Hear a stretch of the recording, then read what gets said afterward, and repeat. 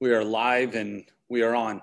So those of you watching, this is Howard Silverblatt. He is the senior index analyst at S&P, Standard & Poor's. And to start off with, Howard, one of the things that you've done for me is you have made my life so much better sharing all of the information that you compile every single day.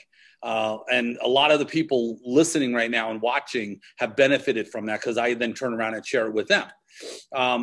And I just want to know, what is your job at S&P to give people a framework for just how valuable your work is?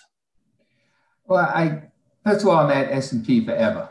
This is my 44th year. When I came, the S&P hit 100. So did Berkshire Hathaway, 100, the same one that's a couple 100,000 now. But basically what I do is the S&P Dow Jones indices. Specifically, I deal mostly with the S&P 500, which is domestic, as well as the internationals. But the 500 is our main indice.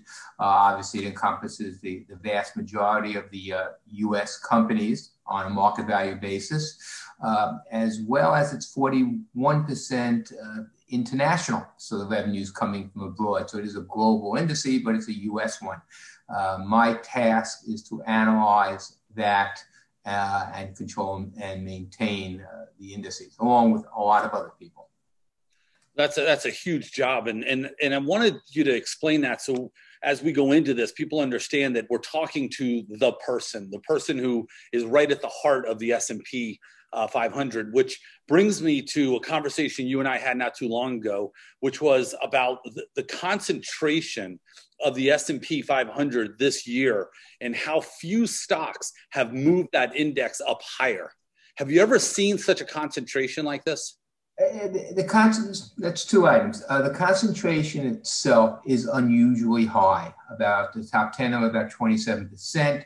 The last time we saw anything like this was 1982, 83, when on the top 10 when IBM and AT&T before the breakup, and IBM when they were supposed to invent something called PCs and take over the world. Prior to that, in the early 60s and the late 30s. So while it's happened before, the concentration, the top issues controlling so much of the market value is not a common event. And again, we've got a few observations of it, but not that many. What's happening now, obviously, is with the different names, they control a lot of it. How Apple does, obviously, Microsoft, these companies control a lot of the index because they're moving up. We've had a drastic change since February when COVID came in, and companies have either been profitable or not, and sometimes in extremes. So we've seen the good companies go up and those that have not benefited from the situation, basically because they have no sales or poor cash flow, going down. But I should say this situation was developed well before COVID. We started seeing a significant increase last year, and again, we're almost into 2020 now, and the COVID situation just emphasized it by differentiating the haves and have-nots to some degree. So when we look at the concentration, that also plays into the PE ratios. And if you look at the earnings forecasted for 2020, which most people aren't looking at now, they're looking at 2021. I continue to talk about how overvalued the overall market is. But you have to play into that the FANGs and the Facebook and the Apple and the Amazons. And coming up to Tesla. And Tesla now as well. When you look at this, I mean, Tesla's selling at a price earnings multiple of 1,400.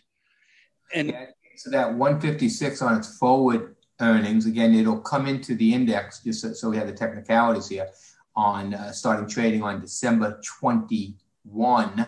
The earnings that we use will start to be used for the fourth quarter, but we don't restate Q3, 2, and 1. So Tesla's impact on the index earnings will not be so much historical as when we look forward to 2021. Go ahead. Well, what I was getting at is that the overvaluation is also something we haven't seen. Not only the concentration, but the overvaluation based on 2021 numbers. Definitely. You mentioned people looking beyond 2020. Well, that's good because the 2020 PE is 30, which is so high that you're going to get a nosebleed. But even looking to 2021, based on the current estimates, and estimates, as we both know, have a tendency to be optimistic, it's a 22 PE. A 22 PE historically compared to it should be in the 14 to 15 range for that far out. Again, it's a full year ahead of us. And obviously the top companies are also getting that higher PE. While you may look at Apple and say it's not astronomically high, it is compared to where it used to sell a year and a half ago, while using the cash flow numbers. So the market definitely has played into the numbers that treatment beats out spread. In other words, the treatment coming, even though the spread is here now and the shutdowns are here now. So the market's playing a lot into it. And the earnings show it. We are paying a 22 PE for numbers that we will not finalize for about 15 months. Exactly. I mean, and a lot of people don't realize that the earnings expectations goes down as the years go on. So shocked and dismayed. Excuse me? Shocked and dismayed. Yeah. So the earnings estimates right now are at their highest, and they'll go down as the year goes on, which will make those PEs even higher.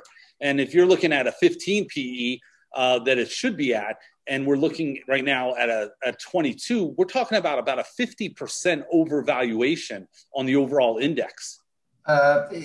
Maybe not 50 because we're using cash flow as well, and a lot of the earnings which have come through nicely are not as bad. However, you're correct. We are discounting that, and if the market does not see that improvement and expected return to whatever the new normal is, which is pricing in mostly for the second half of 2021. It was the first half of 2021, but it's moved out. So if we don't see that, even if you want to keep the optimism, you're going to have to move it out at least 6 months, which means you've got to adjust your PE. The only way to do that, obviously, is to pull the price down. If you don't believe in it, you're going to get out of the market. We're going to know pretty quickly if a lot of people do that, because it's the buying that's keeping the market up now. We're headed, it looks like today, for a third high this week. And, when you look at the trades, the physical trades themselves, money managers are staying in. They're not buying and selling, but individuals are coming in. So you've got more buying than selling, and it's supporting the market. Well, based on history, and again, right now you got to toss a lot out, historical data, but based on history, what sectors do you see as attractive out of the S&P? Because there's 11 sectors in the S&P 500. What sectors do you believe look the most attractive right now? On a relative basis, obviously, because they are practically all overvalued by the historical numbers. If you are optimistic, you need to go into the healthcare and technology, where we've seen some very good gains, especially on technology. However, if you are not totally buying in the scenario that Q1 brings the shocks, and Q2 and Q3, 2021, you see the improvement physically and potentially new records, which is the estimates call for. If you don't do that, you need to go back to hard assets, things that pay a dividend, such as utilities and defensive issues on there. Again, it's how you pick this. We see the political environment totally split. Well, so's the market on this. But again, the majority of the market, at least by the trades, believes that we are very optimistic, and that the treatment will win out, and it will win out, by next year, like second half. When you see the treatment, I don't know that terminology. Sure. What do you mean? Sure. It's because we're not in the bars anymore. We can't pass on all the items. Early on, it became treatment versus spread. First it was spread and then treatment. The spread refers to the spread of the COVID virus, obviously, and the impact on closing the economy, reducing numbers, economics, higher unemployment, difficulties with fiscal policy as well, even as the monetary Fed helps us out. The treatment is the hope for some kind of a treatment going forward, not necessarily a cure, okay, but something that moves the virus out of the death penalty box and puts it more into, gee, I had it for 2 weeks. It was terrible. I don't wish this on anyone, but I'm okay. More like a flu to some degree. And the market is buying initially in February and March, it bought into the spread. Treatment, no one knew what. And we saw almost a 33% decline in equities. From that March 23, we just started picking up. First couple of months was a rebound as we reevaluated what's happening, but now what's taken over is that treatment, the eventual treatment, whether it be a cure or just, again, something that we can control it, get back to work, get back to some kind of normality, whatever redefined normality that will be, will beat out the closings that we're seeing now. Yesterday we had a trifecta, highest hospitalization, highest death rate, as well as the 7-day was a higher. California is almost closed at this point in time. New York, we're worried about it, coming down the road, but the street is looking well past this and saying whatever it's going to be short term, the treatment will beat. So treatment, now it's treatment, beats out spread. There we go. Now I understand. So in looking at the S&P 500, and I know you look at indexes, but you also look at individual stocks. Of all the tech stocks, because everyone seems to just, if it says tech, they buy it, just like they did many years ago with biotech. Anything that said the word bio in it, they would buy. Right now, from a technology standpoint, what do you see as the stock that scares you the most for people to stay away from? Yeah, you're not getting that out of me. What I'm concerned about to some degree is the volatility. Okay, and the quick reaction again. That February 19th to March 23rd, when we went down a third in the market. Yes, it was a quick event happening, and the massive increase we've had now, and the hopes on tomorrow. There's a lot of money managers out there with their fingers on the button. There's a big profit. We're up over 14% year to date before dividends. I mean, if I would have told you last year, this year was 14% and unemployment was where it was, or the PMI, IMS, I mean, any of these numbers, which have improved, but where they were, you would have wondered what I was drinking or smoking. Right. Bottom line here is we are moved well ahead. So I'm concerned about volatility. We're concerned about the ability of the market to absorb if everyone starts moving in one direction or another. Again, we're seeing support now, mostly from individuals who had stayed in the market with a lot of money on the side.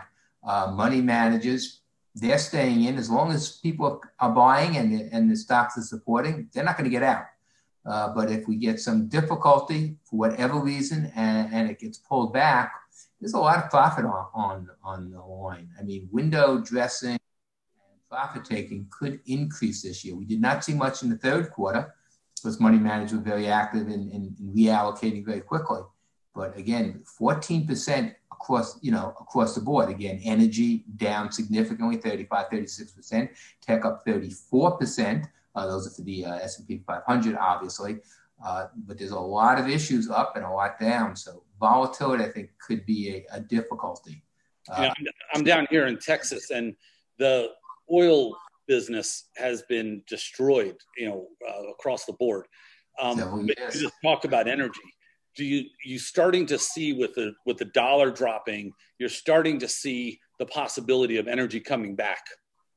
Yeah, obviously the possibility of more oil coming onto supply, from Iran, when Biden gets in, and obviously the 500,000 barrels additional a day from OPEC, if they stick to those numbers, additional supply is not going to help. But yes, the dollar definitely, especially with higher increased spending domestically in the U.S. as is planned, at least it's foreseen at this point, could add to it. We're back up to the $45 range. But again, you go back, oil was over $100 and more supply is coming in. So energy has a difficulty. I mean, the 500, as I said, the 35, 36% is pretty bad. Go into the mid cap and the small caps. I mean, those are worse, and we haven't seen bottom fishing yet. That's what we are looking for in energy.